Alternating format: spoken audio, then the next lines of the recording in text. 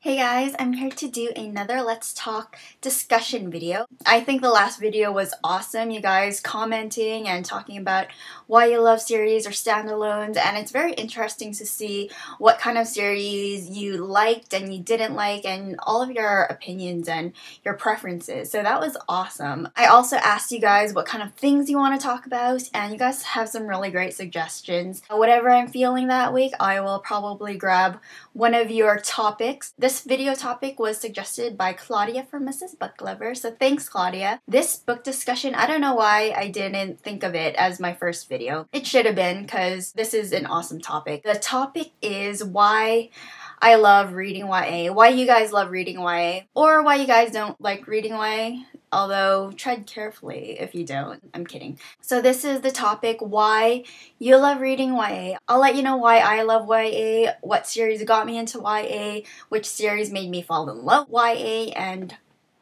all of that jazz. Why do I love YA? I mean, why do I love Nutella on bread, or on anything for that matter? Why do I love puppies? Why do I love fresh sheets and clothes coming out of the dryer? Why do I love chocolate? It's because it's awesome, and because I just do. YA focuses on, of course, the young adult character. The characters are going through a transformation. This is the time where you start to develop as a person, you find out about yourself, you succumb to peer pressure, fall in love, seeing things you never seen before, experiencing things you never experienced before, and I find all of that wildly entertaining, fascinating, interesting. How these characters make their decisions, how they develop, how they grow, and you kind of see themselves in you a little bit. You know, above all, it's relatable because you're either going through it or you've gone through it. Seeing young adult characters do the things that they do, develop the way they do,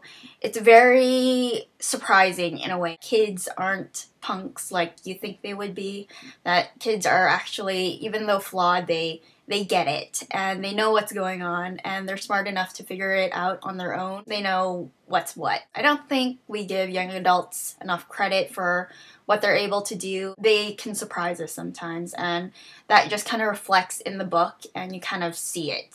Yeah. Okay, anyways, enough with that mushy, gushy stuff. So the first series I got into YA, I don't know where I was when I was a teenager. I don't know what I was reading. I was reading school stuff and probably manga, but no titles for me kind of stood out like how they do today. I started reading YA back in 2008. The first YA series I got into was Twilight. I remember because that was the year the movie Twilight was coming out, and I didn't read it because the movie was coming out. I wanted to buy a book, and my cousin suggested getting Twilight because she heard a lot of great things about it, a lot of people liked it, and so like, why not? Okay, well, I'll go get it. And so turns out that I liked it. Introduced me into the YA genre, and for that I am grateful. By far, it's not my favorite series. It was good. It was really entertaining and mushy and gushy, and I liked it for that. I liked it when I did back in 2008. The series that made me fall in love with YA was Scott Westerveld's The Ugly series. I had no idea what dystopian was.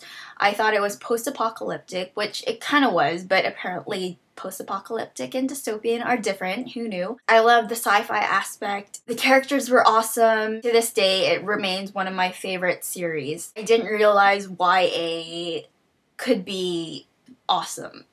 You know, I didn't know YA could be more than just gushy romance and sparkly vampires. There were more to it, and there were deeper kind of themes and meanings that could be found in YA. My mind was blown. I shat bricks. It was crazy. If Twilight and Uglies were just the tip of the iceberg, I was overwhelmed to see how many titles and how many great genres and how many different stories there were in the YA genre, and I wanted to read them and get to all of them. Yeah.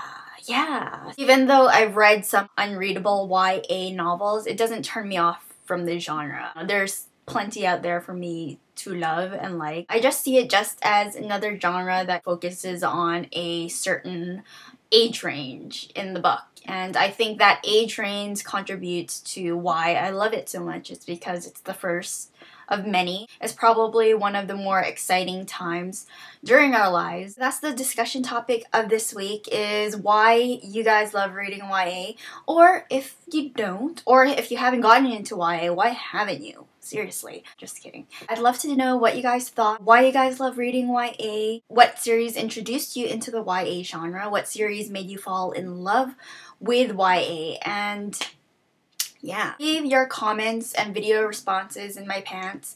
I'm kidding. So that's it for Let's Talk this week. If you guys have any other suggestions, leave a comment below. And that's everything. I will talk to you guys later.